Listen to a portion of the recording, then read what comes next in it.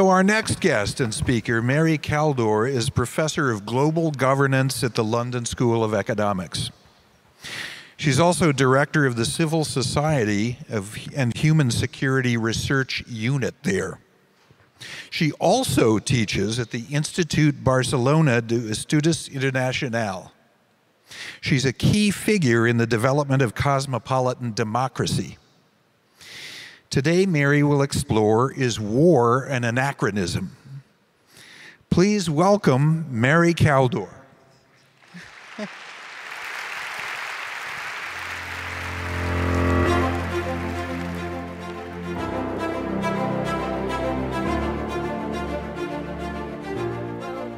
Thank you very much for inviting me here. It's really amazing to be here. And I hope I'm not going to be a terrible dampener, because I'm going to talk about another existential risk, another man-made existential risk, the existential risk of war. You know, we're living in a terrible moment with wars in Ukraine, the war in Gaza, with wars, endless wars in Somalia, Congo, Sudan. And so you might think that the question I gave myself, is war an anachronism, is a rather odd question. And what I'm going to do now is to try to explain to you why it's not odd, or what in fact I mean by it. You know, last night, the Israelis carried out a heavy bombardment in northern Gaza and also engaged in fighting. And this was the area they were supposed to have conquered. And yet Hamas is still there. It's still sending rockets against Israel.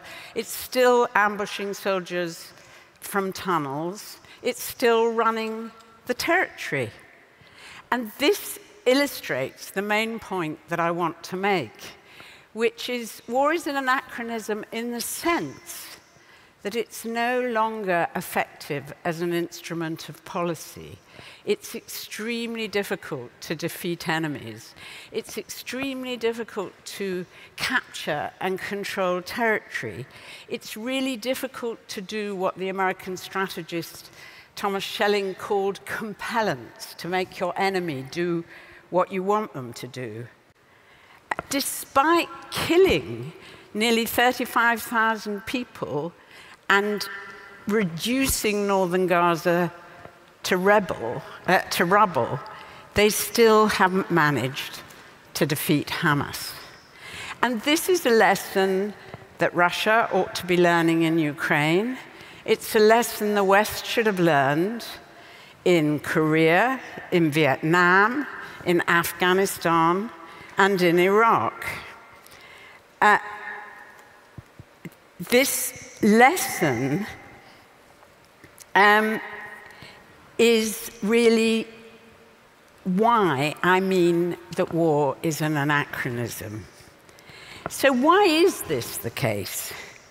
And I think we've seen all these examples of wonderful technology, but technology can also do terrible things.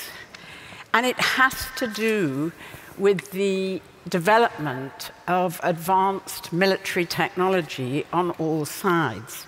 Military technology has become more and more destructive, more and more accurate, and so in wars between symmetrical opponents, regular forces, well-armed, you either get endless stalemate, as you got between Iran and Iraq in the 1980s, or you're beginning to see now in Ukraine and Russia, or if it escalates, there's the risk of nuclear annihilation, of human extinction from war.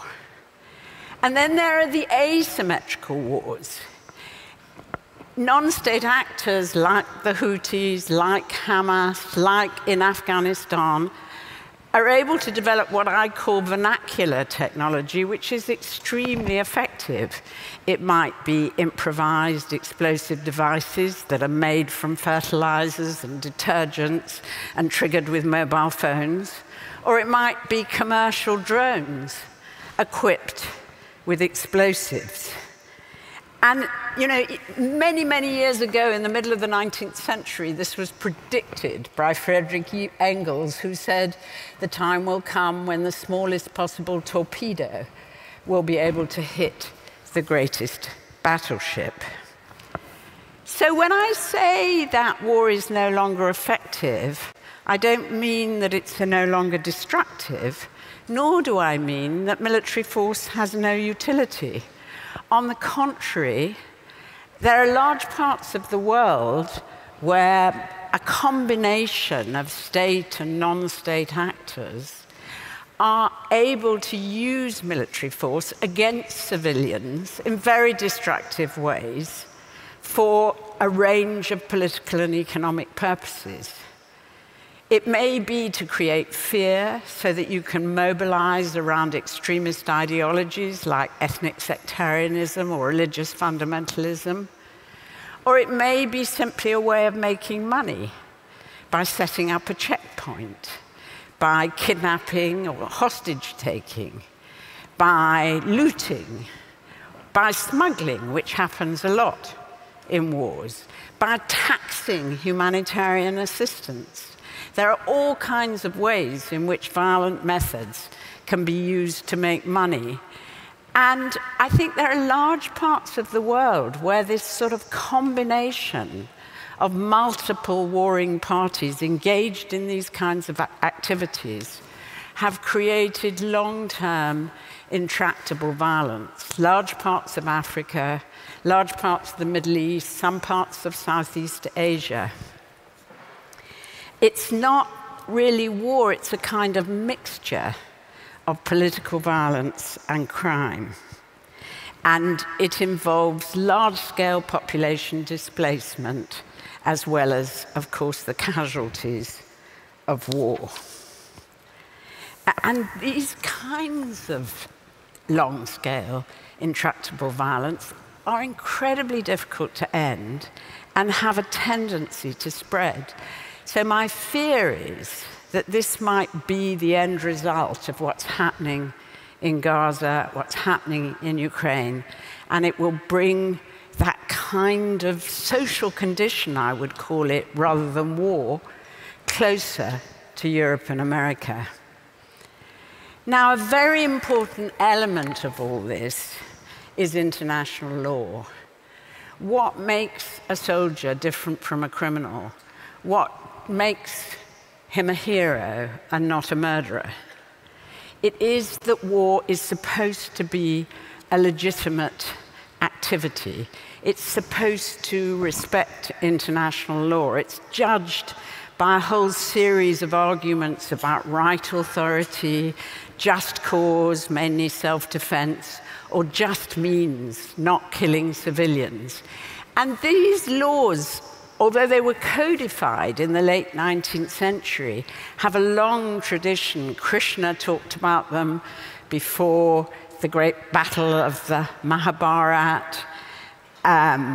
The first caliph, Abu Bakr, said we shouldn't even cut down trees or kill sheep in wars. And it's in the Jewish and Christian traditions as well, but they were codified in the late 19th century. But it's nowadays almost impossible to conduct this kind of war without breaking international law. International law just no longer works. You have non-state actors, that's to do with right authority. The Americans extended self-defense to be anticipatory self-defense. Then they said it was all right to kill terrorists, non-state actors, to have long-distance assassination because they were somehow called illegal combatants. And now we're seeing Israel claim that bombing homes and hospitals are all right because there are illegal combatants, Hamas, in those homes and in those hospitals. This is a real travesty of international law. So In other words, I mean, I don't mean that all uses of force are necessarily illegitimate. We might need to use force to protect people from genocide, from human rights violations, from the kind of violence we're seeing. But it has to operate within very different rules of engagement, something more like policing than war fighting. And that means that we have to rethink a lot of international law. Now, before I conclude, I wanted to say something about the links with other existential threats. Because here we're mainly talking about climate change, but we also talked about capitalism, and there's no question that extreme inequality is what contributes to war. Actually, the relationship with other existential risks is deeply interconnected, but very complex. But let me mention a couple of factors. One is that the various warring parties are often competing for revenues, for money that comes from control of minerals.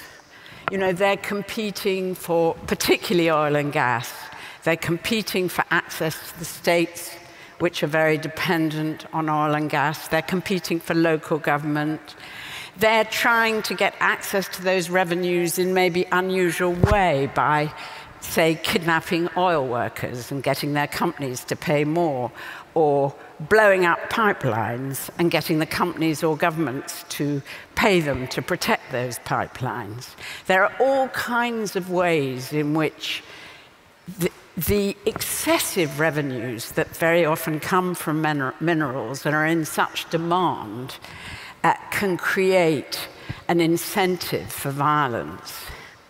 So I think one argument that's very important to be made when we're talking about climate change is that ending our dependence on oil and gas is not just about climate change. It's also about ending the sources of revenue that preserve authoritarianism and that contribute to the kind of violence I'm talking about. The other element, which in a way relates to all existential threats, is that this type of violence makes it incredibly difficult to build the capacity to address climate disasters. It hugely weakens, hugely strengthens the vulnerability of different groups to be able to withstand the sort of disasters they're facing, to be able to cope with disease, to be able to cope with extreme poverty. And in a way, what I think is the whole elements of what we're living through, what some people call the polycrisis, each one reinforces the other. In a way, what I'm saying is, it's going to be, to quote Catherine, it's going to be very difficult to fix the climate crisis without also fixing war. So let me finally conclude. When I say that war is an anachronism, what I mean is that it's no longer possible to use war as an instrument of policy. It's no longer possible, if it ever was, to conduct a war within the framework of international law.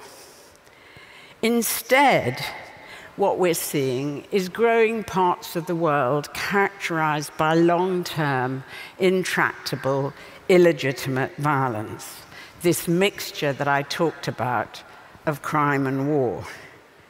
So is there an alternative? Any alternative would need to be based on rethinking international law. It would need to rethink international law in terms of human rights, individual rights, rather than war. and it would involve a strengthening of international and global institutions that uphold international law.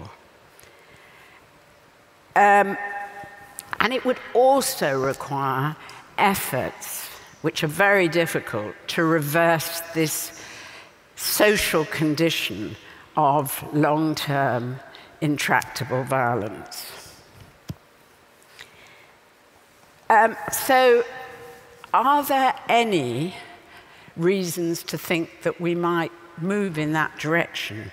Can we talk about crumbs of hope, the hope that both Jane and Catherine referred to? Well, let me just try to finish by mentioning a few of those crumbs of hope.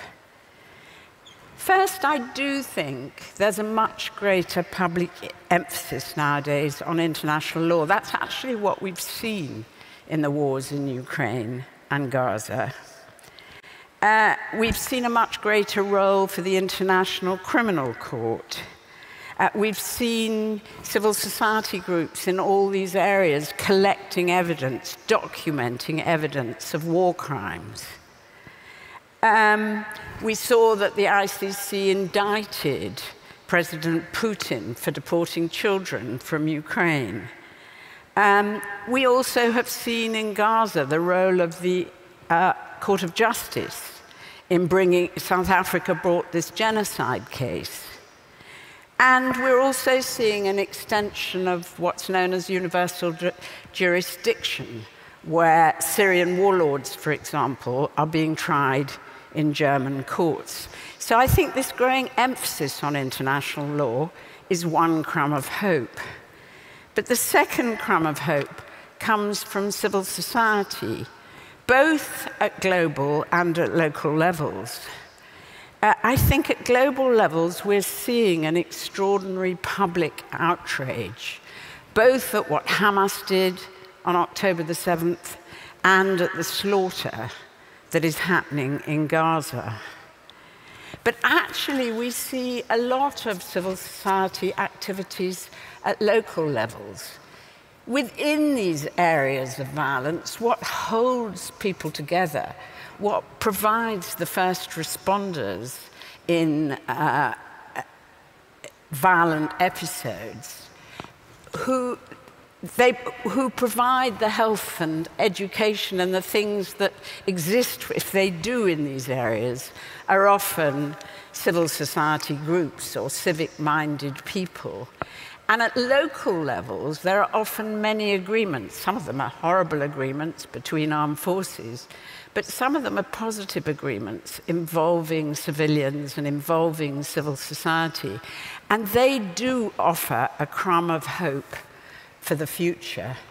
So I would say, if only the global and the local could get together, what we might see was some openings for changing the kind of international and local arrangements that govern respect for law and everyday peace, which is what we want. Those openings are also necessary to tackle all the other existential risks we face. So let's cling on to that little possibility of hope. Thank you.